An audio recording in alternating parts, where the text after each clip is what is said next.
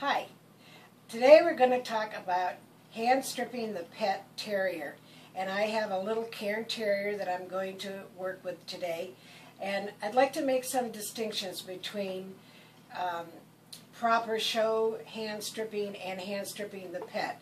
Basically, we make some compromises when we hand strip the pet in order to fit it into the time frame and of a normal grooming day at a salon, and in order to make it affordable for the pet client.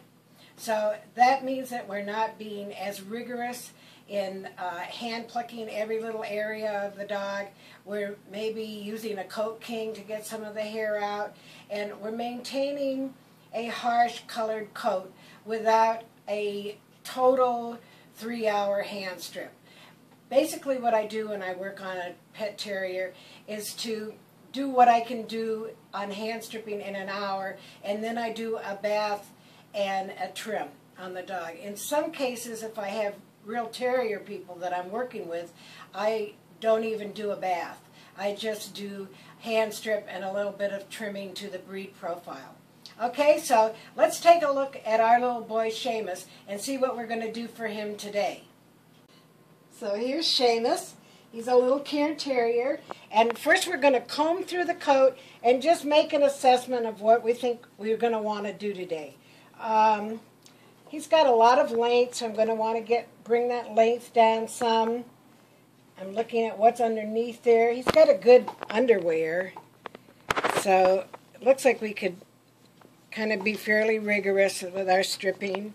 His shoulders need a little bit of work. His front is not too bad. It's in pretty good shape since last time. Seamus gets hand stripped about every 7 or 8 weeks. Okay, we're going to work on the body, the jacket. So this whole area of the body is called the jacket. I'm going to work on the jacket, and I'm using a coat king, kind of a medium coat king, and I'm just going to see what I can rake out that will save me some hand work. On show dogs, this might be considered cheating, but on pets, it's perfectly acceptable. Seamus is clearly not a show dog, but he's an adorable pet. And we really like that his owner wants to keep color and texture of his hair, and she's willing to work with us on a hand stripping program for Seamus. If I was to clip Seamus, all of his hair would be this light straw colored, like this part of the front where I haven't stripped it much. You know, it would all turn light like that. Instead, we have this rich multicolored brown, dark, brindley jacket, and that's what the main benefit is of the hand stripping. Plus, this hair is more coarse than this not stripped hair, and it helps to repel dirt better than the soft, very porous coat of a clipped dog. So we're just getting out what we can with the coat king. There's a little more that we got. And when you stop getting results, we stop using that tool. These are my 3 most favorite hand stripping tools. We have the McClellan set of fine and medium stripping knives, and these are very old, well broken in, and I use them an awful lot. And then this is a Canadian toe file. It's a basically kind of an artificial pumice on a handle, and it really helps. It really helps to grip the hair and just kind of pull out dead hair very easily. See how easy that is? And it's nice to create a very natural kind of look. Works good on Seamus's coat. The toe file doesn't work on every coat that you hand strip, but it certainly works on this kind of longer type of hair that I'm working on here. So my technique is to kind of use my thumb to rough the hair up against the grain, and then I pull back down, pulling from the length. from the tips so that I leave some hair and pull out the longest. So now I'm using a medium stripping knife. It will also, I can equally pull hair out, but the advantage of the stripping knife is that I can use it to card out some of this undercoat. So I've already done some of that. You see it over here, but see, it pulls out fuzzy stuff. You don't want to remove all of that because you want to leave the dog with with something there, some underwear. But the stripping knife is also a good carding tool. For the side jacket, I usually use my fingertips. Notice I'm wearing latex gloves, another of my stripping tools. I keep a box of latex gloves for my hand strips so that I can just easily grip the hair and pluck without having to use a lot of powder or ear powder or something to help me grip it. The gloves simply allow me to pluck very easily and quite quickly, as you see.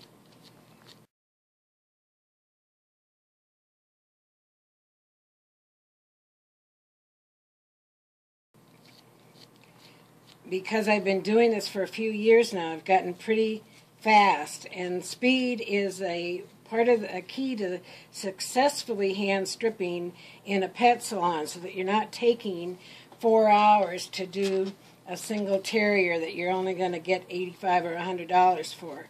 So you want to be able to do a good job in the kind of allotted time frame, realistic time frame that suits the budget of your client.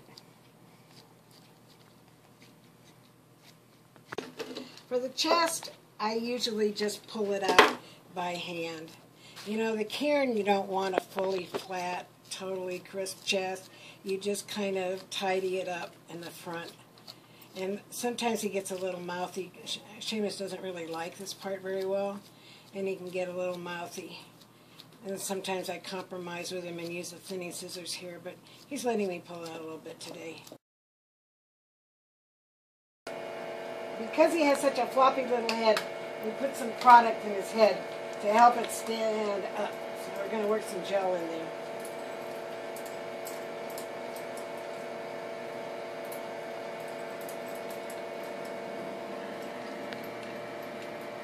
Good. Then we'll continue drying.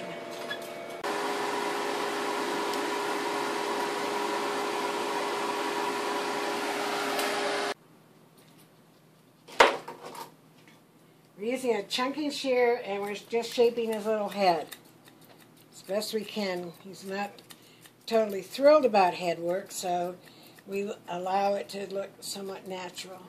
And Seamus has these lovely eyelashes, which his mommy likes us to keep. So we do. Isn't that something? Your eyelashes are so cute.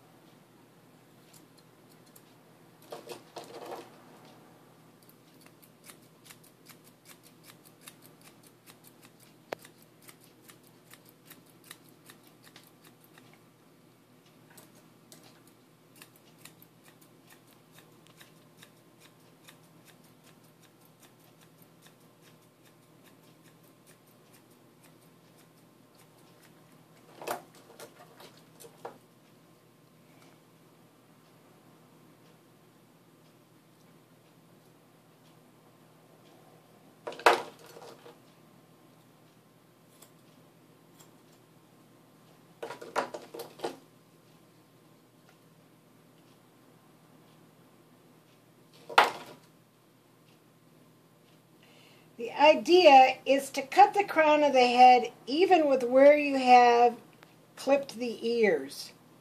Something like that.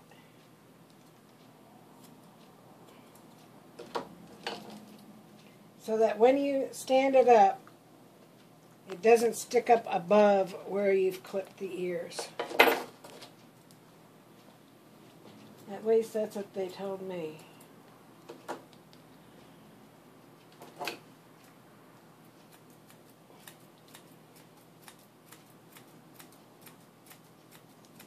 You want to make sure that you get enough off from underneath the head that the dog has some suggestion of a neck.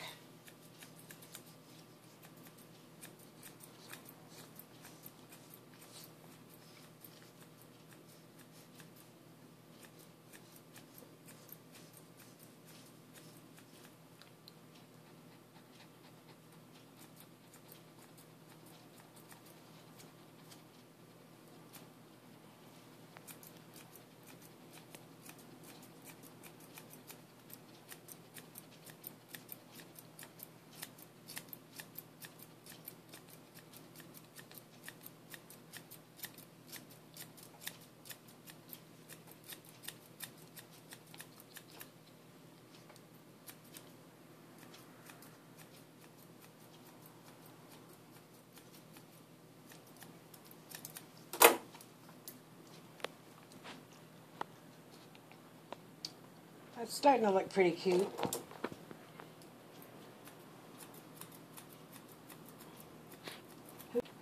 For my finishing touch, I use some of this men's hair sculpting gel. It's like liquid hair wax. You rub it in your hands, and then it'll spike it up a little bit. See, look at that. Check that out.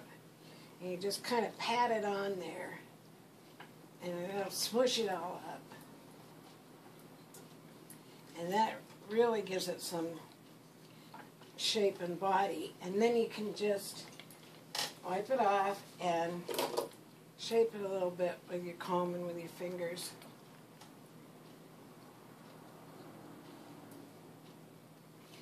Leave it nice and towsy. Oh my God, he's cute. Check my work a little bit here with a scissorine.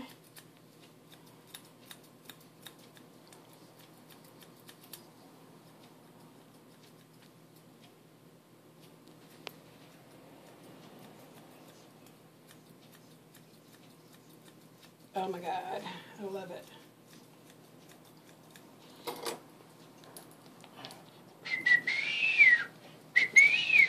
Seamus!